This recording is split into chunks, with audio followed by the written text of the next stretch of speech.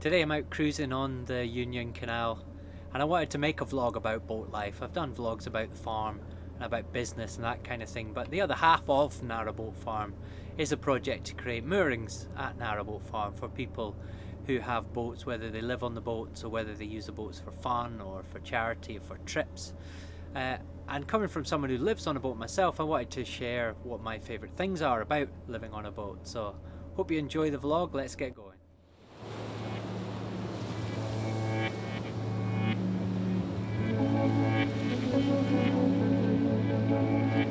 So I think my favourite thing about living on a boat is the environment you get to live in and the range of environments you can live in as well. We're out cruising on the Union Canal in a fairly secluded countryside section, but if you wanted to, you can go all the way into Edinburgh for a weekend or stay in Edinburgh for a week or two like we do when the Edinburgh Festival is on.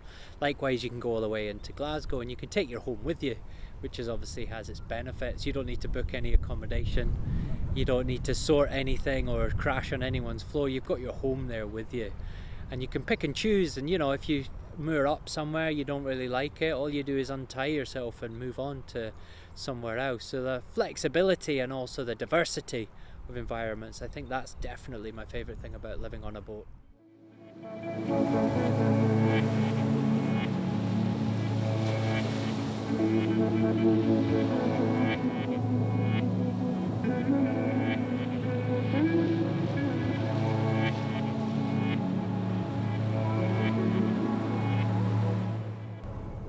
One of the most common questions asked when you say you live on a boat is, isn't it cold in winter? Well, it can be cold if you let it be cold, but if you've got the stove going like I have next to me here, you can be super toasty in the boat.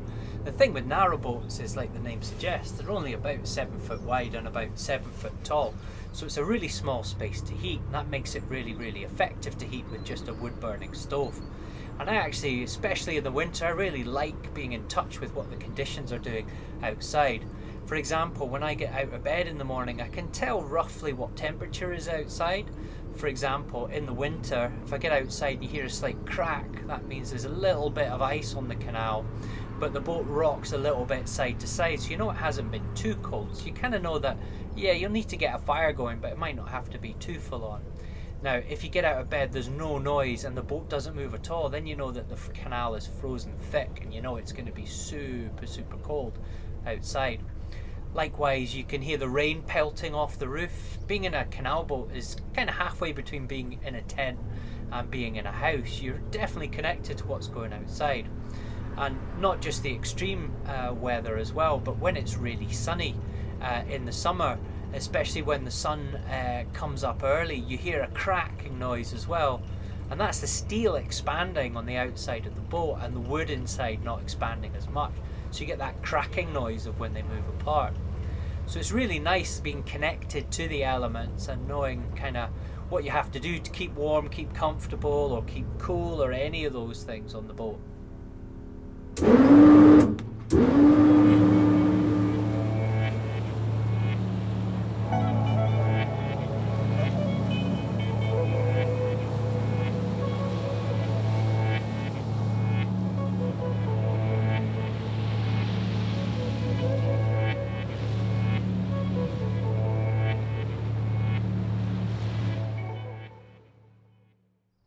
Another one of the really nice things about living on a boat is how close you are to the wildlife.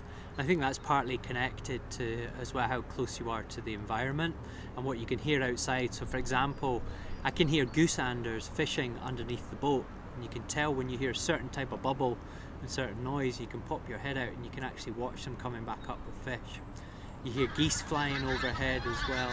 And we get to know a lot of the birds around the boat. There's swans who come round and knock on the side of the boat when they're hungry so they can get a feed as well, which can be a little bit annoying when it's in the middle of the night, but it's really nice being able to kind of be almost accepted slightly by wildlife.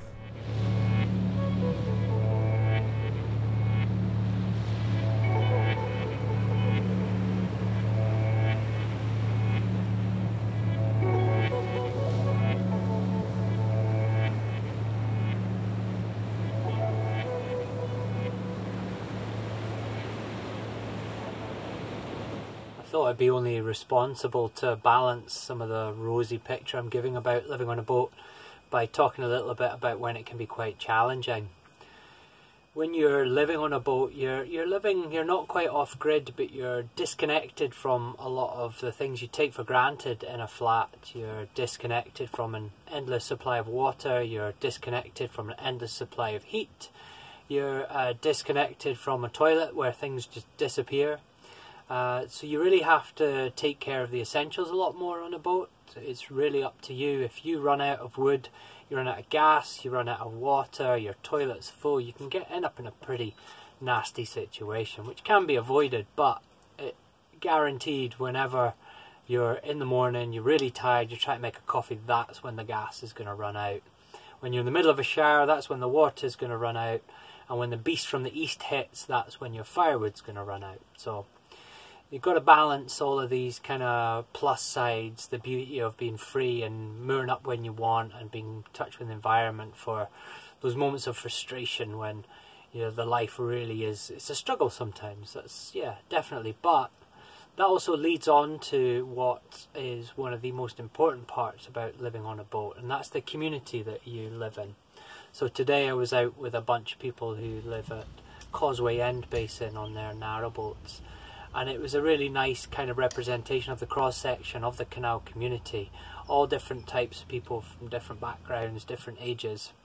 And the thing is, when you're all on your narrowboats, you can't really tell what people's background is. It's not like when you live in a really posh housing estate versus somewhere that doesn't cost as much money. You just can't really tell.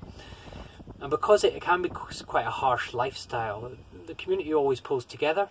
People, you know, the minute you've run out of something, someone's there to help you out and to give you something that you need. I remember the first time we ever broke down on our boat. Within about half an hour, there was a random boater we'd never met before. His head was in the engine, making sure we were sorted and we're all fixed up and good to go. So you really can't underestimate how important it is to have a good community surrounding you. And certainly if you choose to live on a boat, that's one thing that's pretty guaranteed. You're going to have a lot of people who, they don't need to know you that well. They're going to have your back for you. Come on, another one.